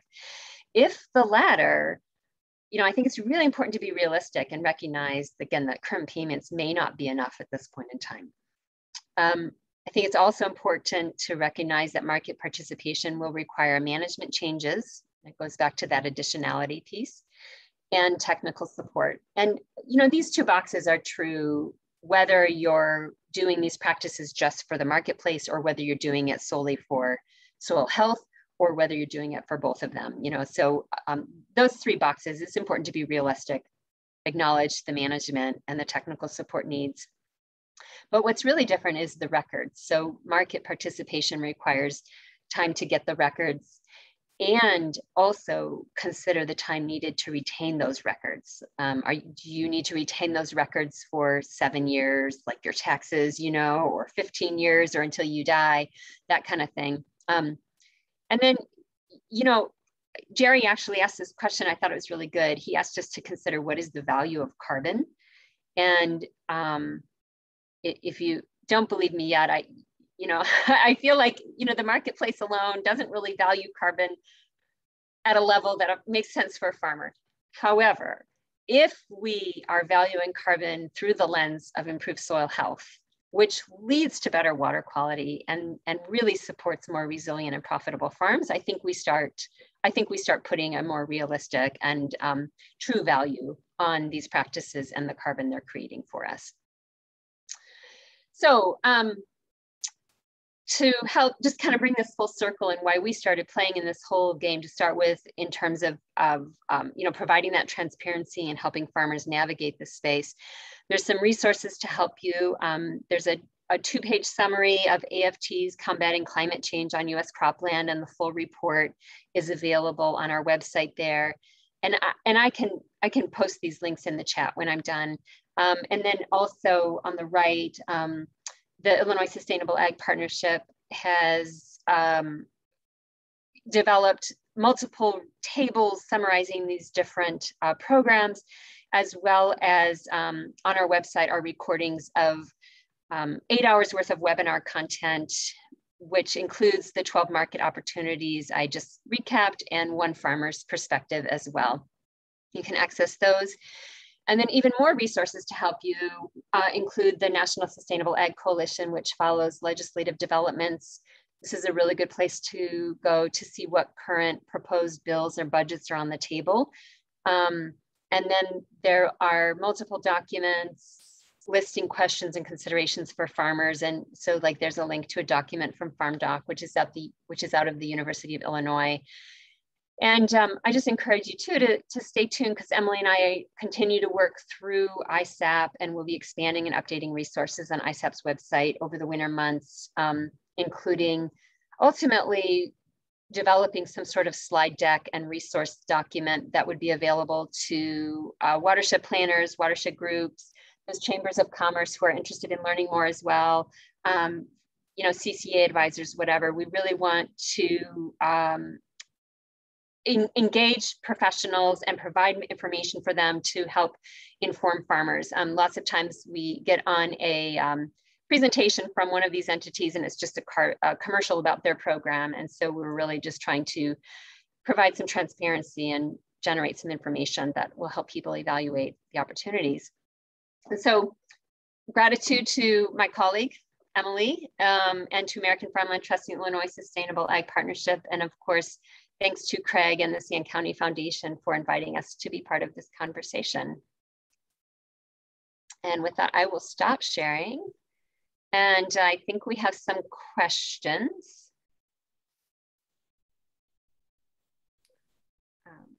Or I'm interested to hear from the farmers too, what their perspectives are, if they've looked at these market opportunities too. Yeah, thanks, Jean. Let's go ahead and we're getting a question or two in the chat, and we welcome more. But let's hear from Tony, Lauren, Seth, or Wayne. Just kind of maybe two parts. I mean, you're probably early adopters who face that additionality unfairness if you've already adopted these practices. But also, what do you see as the opportunity just in the broader landscape? You've been watching these markets emerge for a year or two or more. What are your thoughts? I have a concern, being an early adopter and also 70 years old and going to rent farmland out in the near future. Have we disincentivized my farmland in the rental market because a new young renter could not take part in these carbon markets? So someone who's renting your land and wouldn't be eligible because they couldn't add new practices, you mean? Already everything's been done, yeah. Potentially, I hadn't thought about it. Usually the question comes up about whether rented lands would be eligible for these programs. And that answer, of course, is it depends. I mean, generally, yes, but it requires commitment from both the producer and the landowner, just like any other incentive often does. But yeah, I mean, potentially, someone who's in the market space, as you're looking for prospective tenants and lessees, someone who's in the market space may not want to rent your land because they would not be able to realize that additional income through the market for practices. So that gives you the concern about permanence.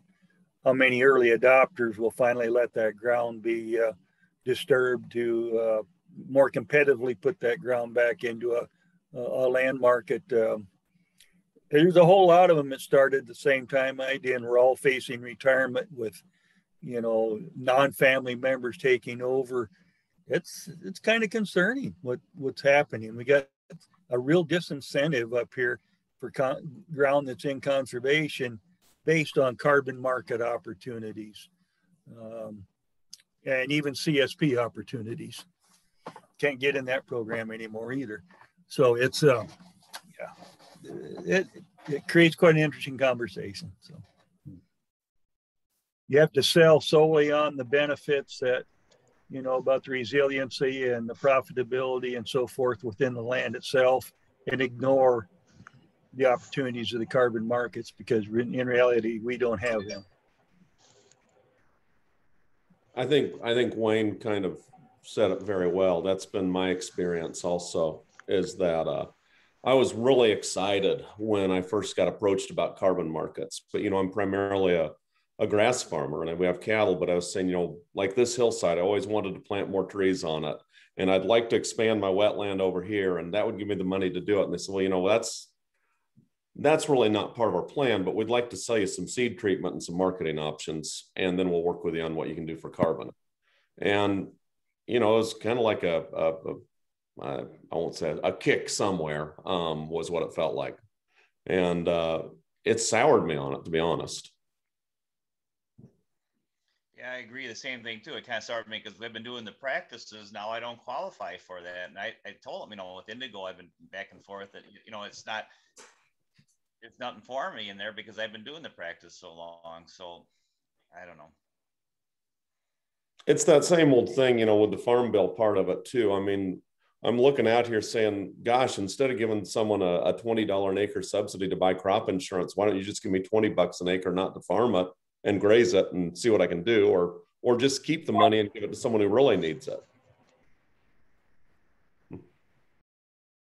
What's happening is you're disincentivizing all of your teachers for the next generation of farmers that need to learn about how to do this. Or you've alienated, let's put it this way.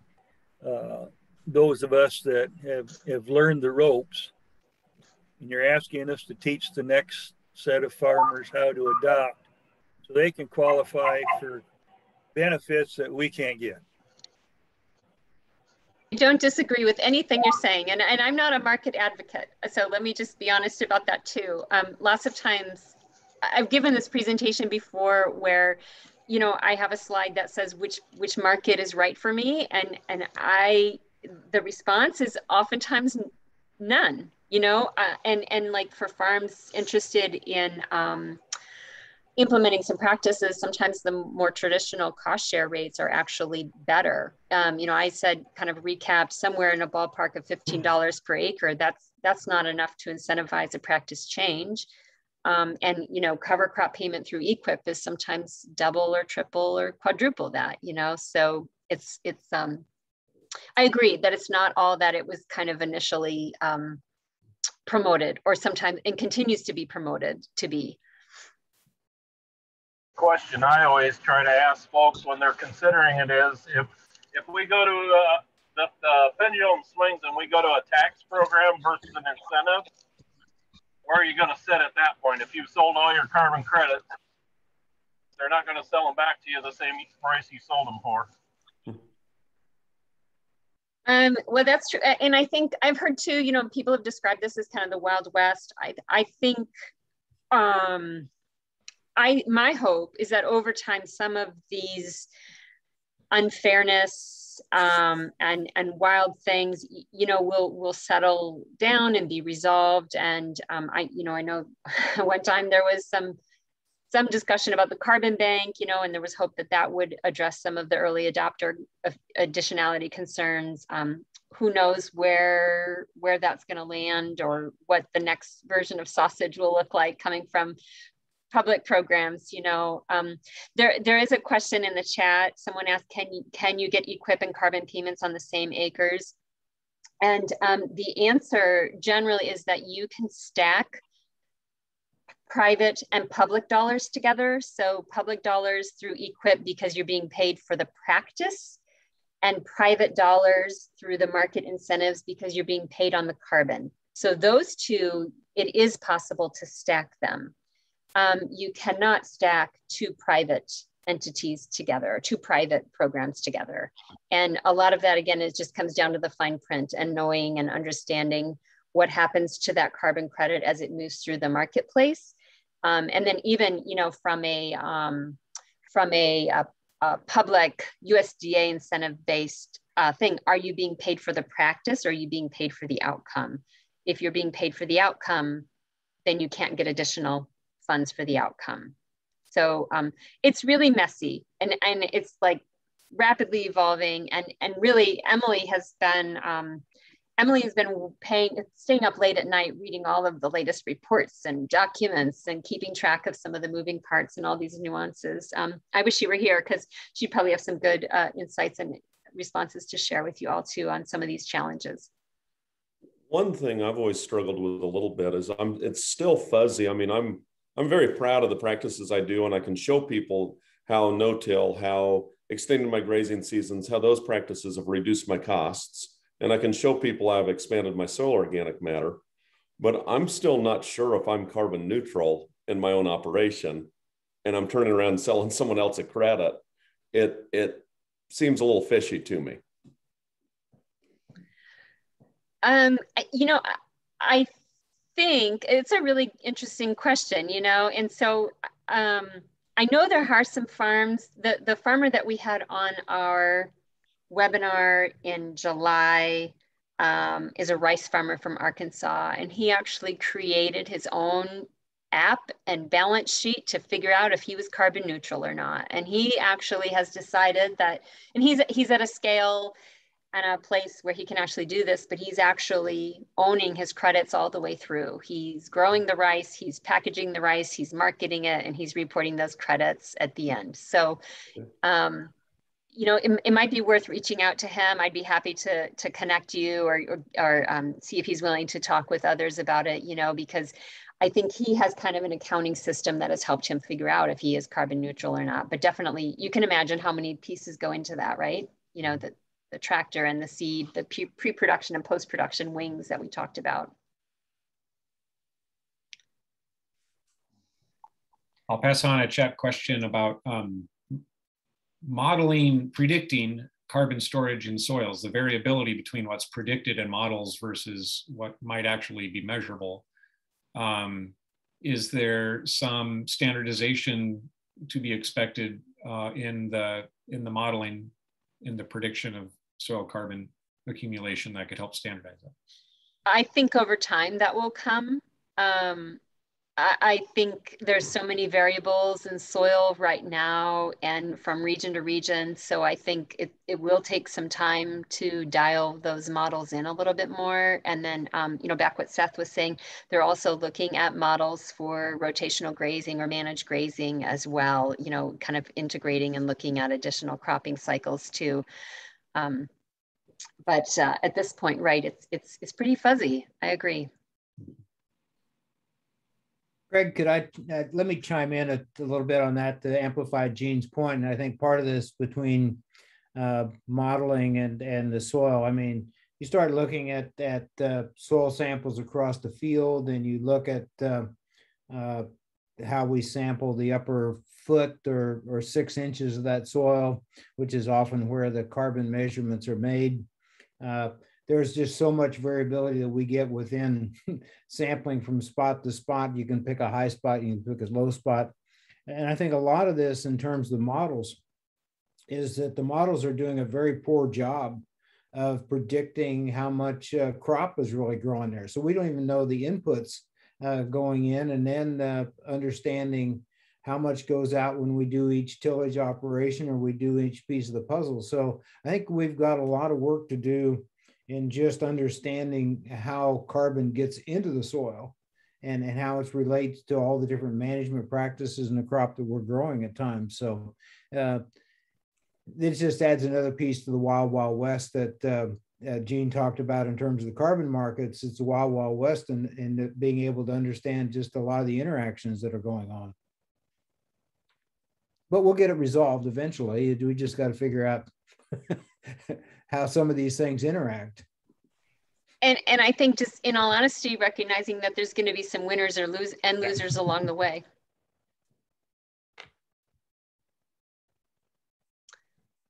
There's some good chat here. The field print calculator developed by Field to Market was offered up as an example that could help you figure out your environmental impact. So that might be something. And I know I said I was going to post some links. I'd have to go through my PowerPoint. Maybe Craig, afterwards, could I get the links to you and then you could send them out by email afterwards instead of me trying to multitask here and get those? Sure. Okay, thank you.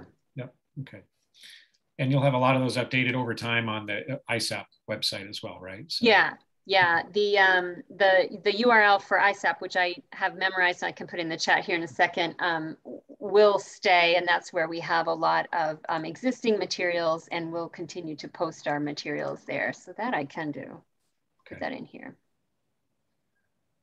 Here's a question. It was aimed to the farmers. It says, like, about how many years of financial incentives are useful to get through a transition? You know, you've all done a transition of sorts into, you know, no-till and whatnot, until it's kind of recovered its profitability and would take over. And, you know, it's a short time investment, hopefully of a few years. And this may be carbon markets or just even general soil health transitions. What would be amount of time that is really necessary?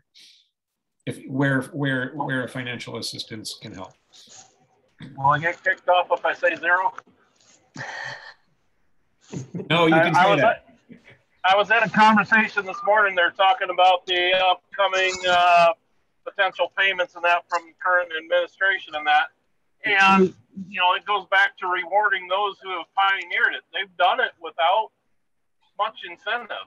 I mean, you know, how do you make it fair for them? You know, yes, I like incentives all as much as anybody, but you said how long before you break the treadmill, and you know, let's focus on figuring out how to make it cash flow in the first place. You know, that's what's led us to where we're at. And you know, let's focus on feasibility all.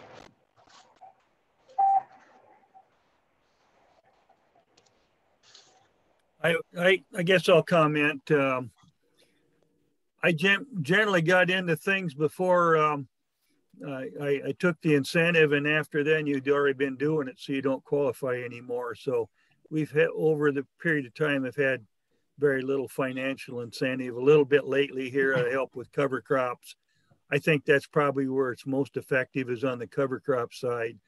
The adoption of no-till and strip-till are such a huge financial benefit to the farmer when you get away from all that equipment and labor and fuel and stuff that goes with intensive tillage.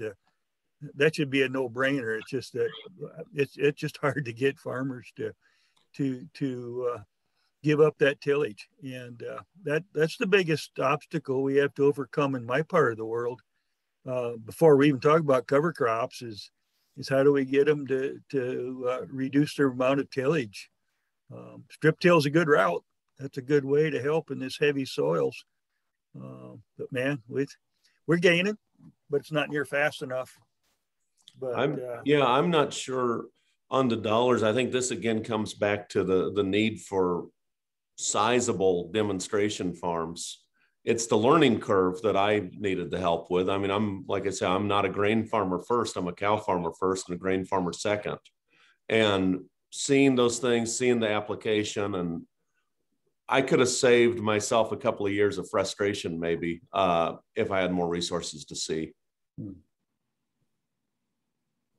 I often said that a farmer has to go to a cover crop school before he does cover crops, or go to a no-till school before he does no-till, because it's the ones that go out and do it wrong that end up becoming the token farmer in the coffee shop that naysays the practice, and it takes us 5 more years to overcome that one incidence. Yep.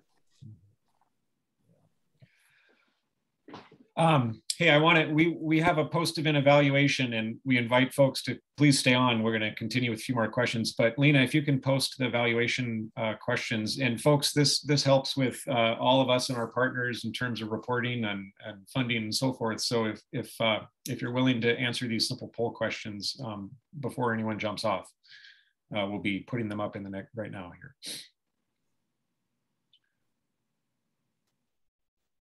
And while people answer that poll, there's actually a few questions. Maybe I'll just be quiet and let people focus on the answers.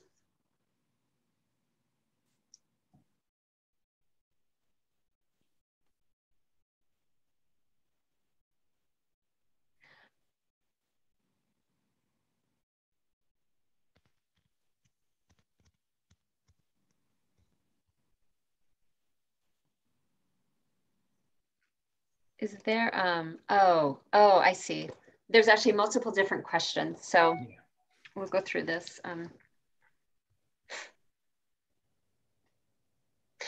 While we're doing that, there is a question just from the farmers to talk about the things they needed to learn. So maybe, you know, I'd be interested in kind of hearing from them the two or three points. Can be thinking about that. And as we get through these poll questions, we can get your insights in what things you would have liked to learn at cover crop school or no-till school. Well, one thing I started the covers over 20 some years ago in a watershed. At that time, there really wasn't nothing out there for covers, and there was no really answer what to use for a cover. We started out with some oats and some barley, and then got into rye, and we saw rye was more beneficial, but that was over 20 some years ago. And I think it would be beneficial, and we try to help out in our group here in Dodge County to farmers and help them. We got the contacts they can contact to help them get to figure out what kind of covers they need to put in. But it is true. You don't need to understand what kind of covers you got out there, how to terminate them, when to terminate them, and how to use them.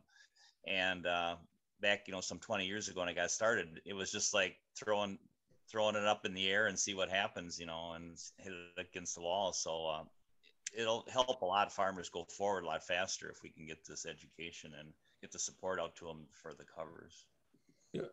Yeah, I might add, I guess I kept thinking, I know we're here to talk about carbon markets and some of the other questions, but since I'm talking to watershed coordinators, that good old fashioned learning by doing also, where you can put a group of farmers together in a tributary, or you have better names, sort of, you know, just even a small stream running to a river.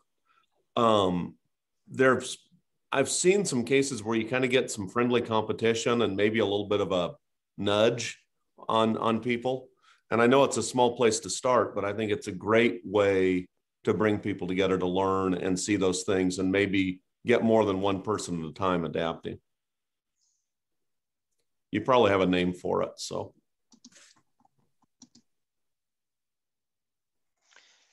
Well, that's what's good about it here in Wisconsin. Like you say, our dad cap is supporting us wholeheartedly now. We got $1 million that'll go out as grant money for our farmer-led groups in Wisconsin. We're getting close to 40 farmer-led groups going now these last years. So it's been pretty beneficial having farmer-led groups and getting them out there and supporting the farmers. I've got this chance this year at the National No-Till Conference with Greg Olson and Dana Crystal from DADCAP. We're going to put on an hour session out there at the National No-Till Conference on how to start farmer-led groups and benefits of them and how to get grants and that. So I think it's a very important thing out there to have these farmer-led groups, and it seems that's the way you can get farmers to talk and work together, and it's a very important key thing going forward.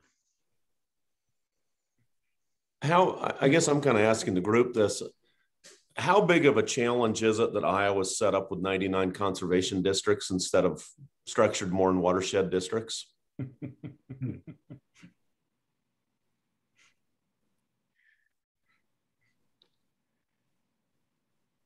That's an interesting question. We may need to add some time onto the event to dig into it, but it seems like a leverage point in shifting this thing. You know, I mean, I'm not that big of a farmer, but I farm in 3 counties because of where I live, and every office is different.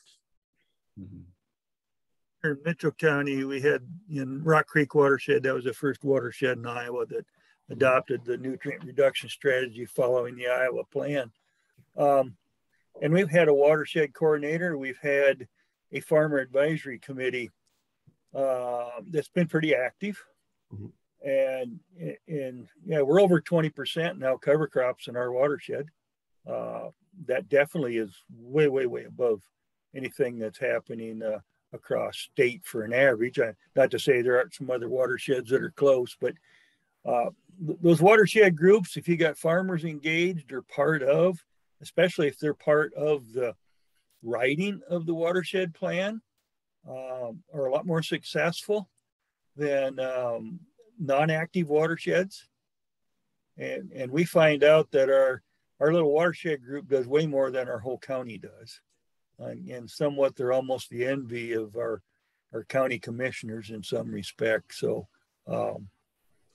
they're powerful. don't think they're not. We just, we have so many watersheds in the state. We just, you know, we're going to have watershed coordinators that have the ability to manage more than one watershed. That's for sure. And I think that's doable. I really do. Well, it's 3 o'clock. I just want to close with one thought, keeping this with watershed projects and coordinators. You know, a successful watershed project has a lot of assets. It has a watershed plan. It has an inventory of how many acres, of what types of soils, and what are rates of adoption. And they have social, you know, assets in terms of farmer-led groups and a coordinator and trust built between partners. It just seems like they're already pursuing these and quantifying to some degree the actions taken for water quality. And could those not be also given credit for carbon sequestration and other markets without necessarily having to measure every last acre individually with contracts with individual farmers? I just throw that thought out there. And Gene, I don't know, maybe someday there'll be a point where markets would invest in a watershed, you know, as an investment opportunity, much like in Wisconsin, we have a producer-led program from the ag department of the state that supports groups like Tony's. And then they can apply the funds as they see best with their own incentive programs or education or so forth. But anyway, that's my last thought. Okay, thank you very much, everybody, for joining. Thanks for everyone for sticking through for 2 hours, especially Tony and Lauren and Seth and Wayne as well. I'm really glad you registered and became part of the discussion. Thank you, Jerry. Thank you, Gene. And hey, keep an eye on your email for, hopefully we can see many of you in person in February in Prairie du Chien. And if you didn't get an email about this particular event we're on now, then go to our website, St. County Foundation's Leadership for Midwestern Watersheds, and put your name in so you'll be on the email list as well. All right. Also, if anybody wants to get in contact with me or our group, we're on the website, or contact me in person, and I can help them out with their getting these groups started. Because Jerry, you've been to one of our sessions years back. Wayne, you just came in August, and everybody's pretty impressed at what we can do. We got to get these farmers together, and we got to educate. Education is going to be the key moving forward. Yep. All right. Well, we'll keep plugging away with our watershed network in that way as well. So thanks again, and we'll see you all soon. Thanks, everyone. We'll see.